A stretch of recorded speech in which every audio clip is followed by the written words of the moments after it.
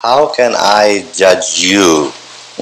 I can only judge you not because of you, but because of me.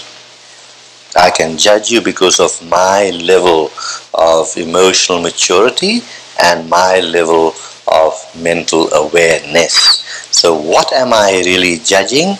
I am judging myself, but projecting it upon you. I could take a little molehill and blow it up into a mountain. And that is not because of you, because I have no right to judge you. I mean, all the scriptures say that. Now, why do the scriptures say, judge not that ye be judged? Why does it say that?